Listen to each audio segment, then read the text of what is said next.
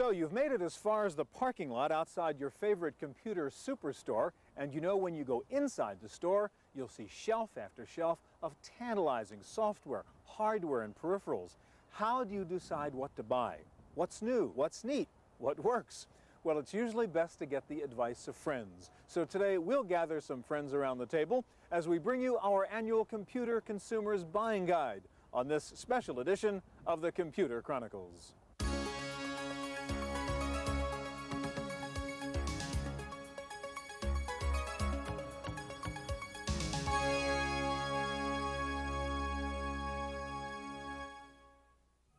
Computer Chronicles is made possible in part by the Software Publishers Association, providers of educational materials to help manage software. Don't copy that floppy. Welcome to the Computer Chronicles. I'm Stewart Cheifet, and with me today is Paul Schindler, our software reviewer and editor with Windows Magazine. Paul, I have a neat little box I want to show off here. You know, I used to have on my night table next to my bed a telephone, and then I bought an answering machine, and then I had an alarm clock, and then I had a radio, and then I bought one box that did all those four things. This does the same thing for your office. It's the Docket from Okidata, a complete one-box document management peripheral. It is a laser printer, a pretty nice laser copy. We just printed that out. It is a fax machine. Here's your telephone keypad. It is a scanner, and it is a copy machine. It does it all. It costs about $3,900, but you don't need 4 boxes in your office anymore, just one, and in fact it replaces maybe $6,000 worth of equipment. What do you have?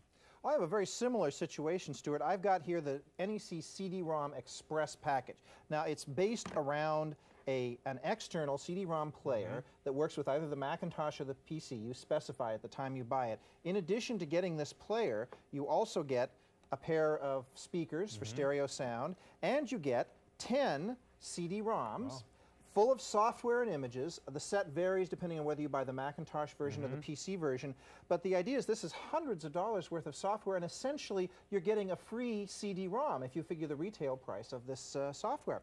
So it's a great entry into CD-ROM computing. 2 good buying suggestions to start off with. Paul, we're going to be joined today by Tim Baharin of Creative Strategies, Steve Fox of PC World Magazine, Jim Martin of Macworld Magazine, for a fun look at some great computer hardware and software. And we'll start in just a moment with a look at some new products for DOS and Windows.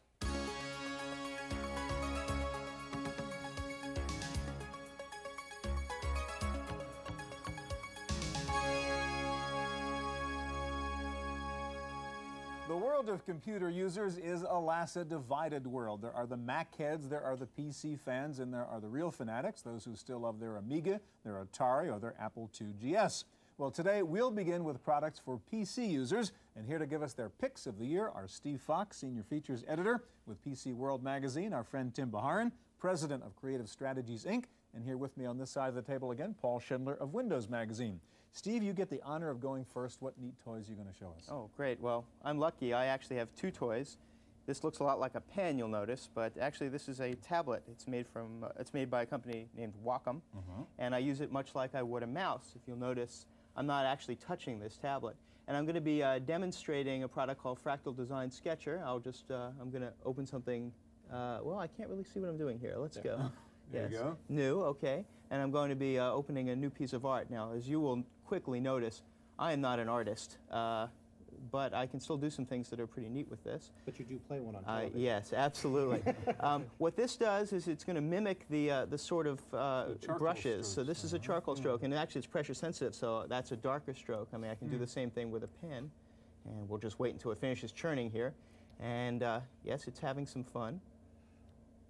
Come to us. There we go. And that gives more of a pan. Let me show you a couple other effects here, many of which are a lot of fun. Lots of choices. There's a spray can, and as one would expect, let's just pick a color. You notice this is black and white. There is, of course, a color version of this. This just came out, and once again, I can change the darkness. Let's say I wanted to do something resembling calligraphy here, and we just pick the calligraphy tool, and let's try something here. And if you lighten up the pressure, I will get something lighter, or I can make it darker, or anything like that. Of course, calligraphy is not one of my fortes, but if I were doing this sort of thing, it's very likely that I would want to change the paper background. And there is a way I can do that. I'll pick corrugations here, and I'm going to now go to Effects, and I'm going to, you notice, Apply Surface Texture, and it will actually pick the light source, and I'm going to be able to change what the background is. It's doing the work now.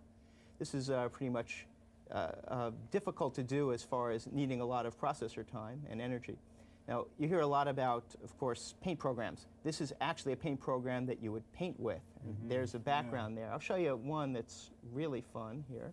Artists. Okay, we have Seurat. Of course, Seurat was known for pointillism, and this does a sort of a mimicking of that sort of effect. Great.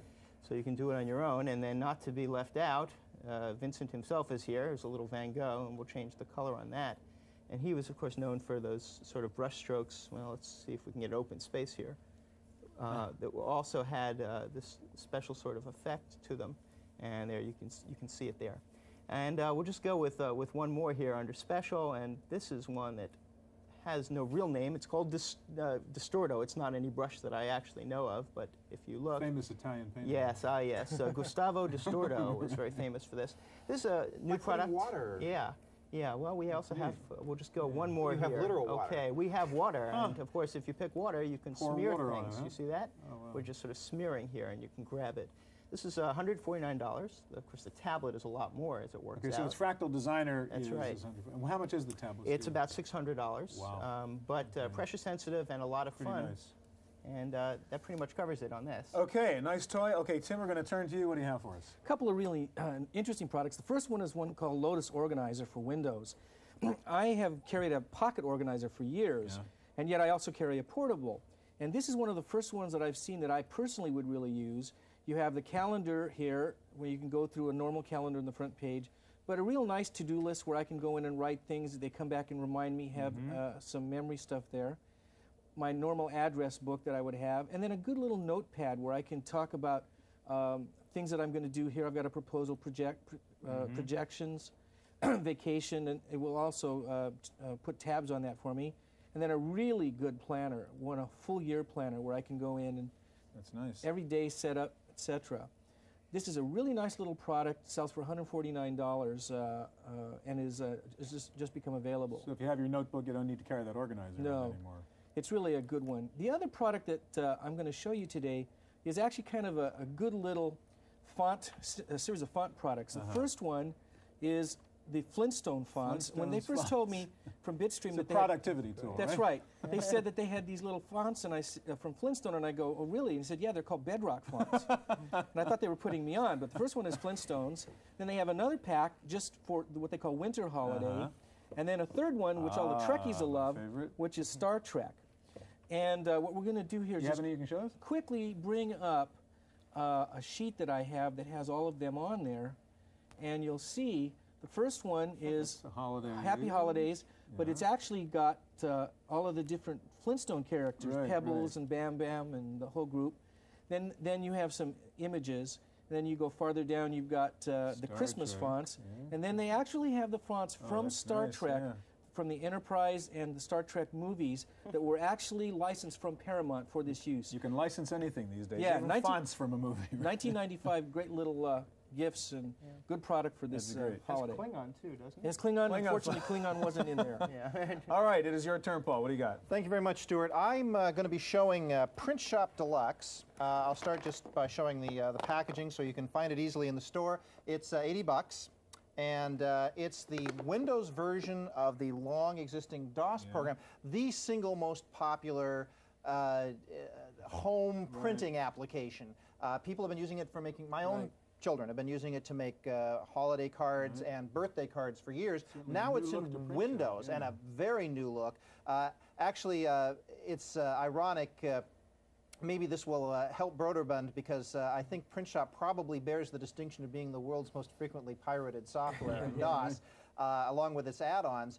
They take advantage of the Windows environment by having true type fonts. Now, I just picked one here and wrote the Computer Chronicles on an Egyptian card background. But this program would have access to all of the true type fonts, which means that they're scalable, they're rotatable. You can grab this and if you were more I know how to do that. Yes, if you're more competent than I am, you can actually grab those and rotate them. If you start off to do a new card, You get a choice of whether you want to do a greeting card, a sign, a banner. So much better than the DOS version. Now, it's not just because I'm with Windows Magazine, but I actually believe that a graphical user interface gives you so much more information and makes it so much easier to make your decisions. The most common, at least in our house, use for print shop is the creation of greeting cards, particularly birthday cards, customized birthday cards. And you get your choice of formats and you see what format you're going to get before you choose it.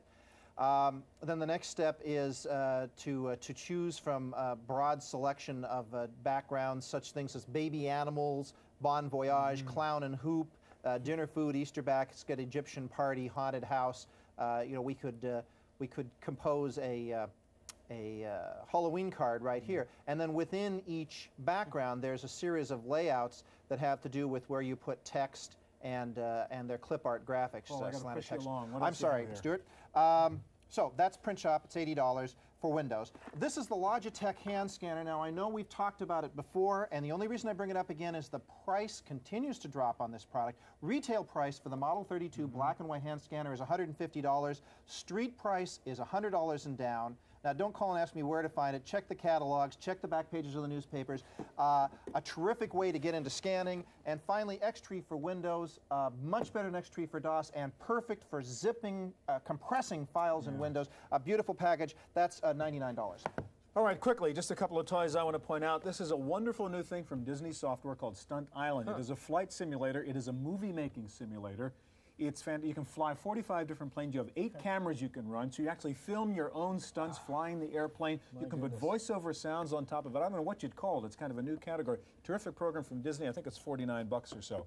A couple other things. If you write speeches and you do a lot of stuff, QuoteMaster Plus for Windows. It's a Bartlett's online in Windows. Very, very effective.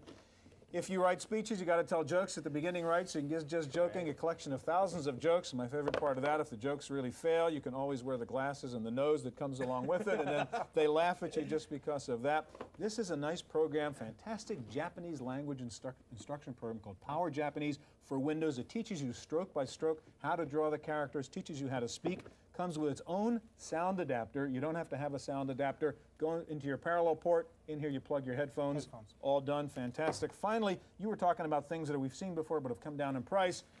Combined television and your computer. Now, we've seen this. We saw this a couple of years ago for $800. $270 or so. You can now put this board into your PC and you have a television set. Last but not least, a little flashing over here. If you really want to show you're a computer guy, you get these computer suspenders. They're available in Boston for $7.95. Okay. Great. In the early days, about 10 years ago, matter of fact, you had to be very clever to find a place to buy computer products. Maybe a Radio Shack store somewhere or a mail order house. Well, that has obviously all changed. Today, you find PCs, Mac, software, and other goodies in the most unlikely places, like right next to the refrigerators and the washing machines at Sears. Sears, where America shops for clothes, appliances, and computers. You know, you think of Craftsman tools when you come to Sears and our Kenmore line and whatnot. And when people walk up and down, the aisles, they see that we do have a computer department, and it's pretty big, and we have a lot of equipment in the department. They stop in, and you know, they don't buy the first time, but now it's in their mind, and they come back in and say, I was here the other day or something like that. Can you show me a computer? Sears carries top-of-the-line computers such as the IBM PS1 and the Apple Macintosh, and it carries less expensive PC clones like Packard Bell. You can also buy familiar software packages at Sears. Why buy computer hardware or software at Sears? One of the big reasons is that many people have just one credit card, a Sears card. Another reason is the buyer's belief that Sears won't be out of business in a week, something that's not always true of your little neighborhood computer shop. According to the salesman here, one important reason why people buy computers at Sears rather than from a mail order house is that they think Sears will support them with service. As far as maintenance, it should break, unfortunately, if something should happen to it.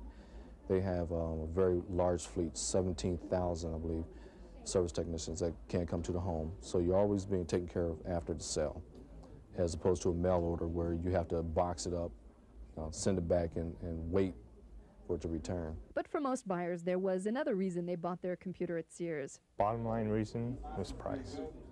Bottom line reason was price again, and their ability to provide me with the machine in a reasonable amount of time. For the Computer Chronicles, I'm Janelle Stelson.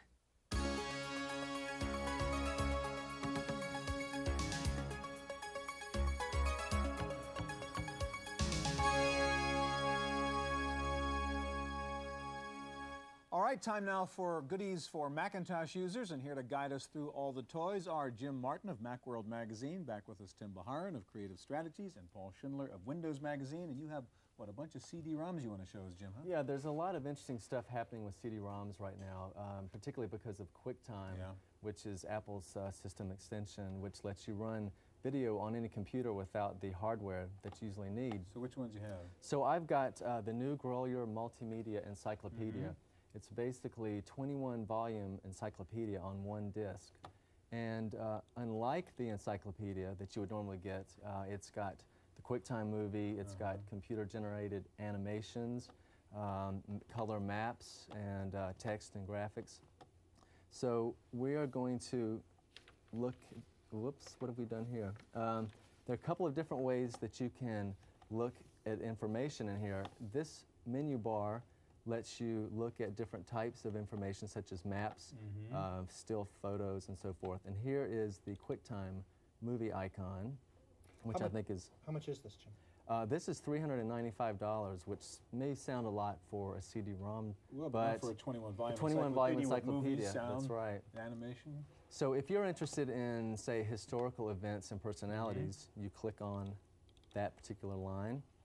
And let's say you're an aviation buff, you can look at a QuickTime movie of Amelia Earhart. There's Charles Lindbergh's solo transatlantic flight. My favorite is the Hindenburg disaster. It's always an uplifting You love crashes, huh? That's right. So you click on that, and CD-ROM drives are a little slow, but they get there eventually. So here we've got the QuickTime window. You click on this, riding majestically toward us like some great feather. and you've got the famous flagship standing The radio announcer who happened to be there that day to Yes. see the landing. Yes. This shows the whole crash. From 1937. If you really love this, I assume you love the part at the end, right? Oh, yeah. So we were hanging here watching. I mean, talk about system crashes. This is a serious one. First in the flank. Get it started, get it started. It's right, and it's right. It's right, terrible. Oh, my, get out of the way, please. Well, it certainly brings an encyclopedia to life. It's a lot different just reading about it, huh? Yes, yes. So if you, once you've had your fill of disaster, you can read about it. You click on this button here. Hypertext kind of Hypertext, right. And it'll give you, in this case, 4 different options. And there's some that are more general, and then here's one that's very specific about the Hindenburg. You call that up, and this gives you the text that's in the encyclopedia itself, the volumes. And, You could also print out these entries if you needed to. You can print them out, right. And gives you some bibliography and caption. If you want to go back to the movie one more time, you can click on that icon. So that kind of gives you a taste of... I guess in fairness to the speed, I mean, if you wanted to go find another volume from your 21 books, it would take you some time to walk over to the bookshelf and put the book out and find and then you have to carry it and lug it around. And there are faster CD players than the one we're using today. Yes, this is the older Apple CD-ROM drive. They've come out with a new one, the 300i, and it's, I think, about twice as fast. Okay, well, what's the other CD you want to show us? Okay, the other one is called Funny, and it is an actual full-length movie on CD-ROM, which I think is pretty unusual. Okay, you're going to switch Yes, I need to switch discs. All right, let me do a couple of things while you're getting the next one up. While we're kind of in the multimedia mode here, I have a couple of things for guys who like to play music on their Macintosh.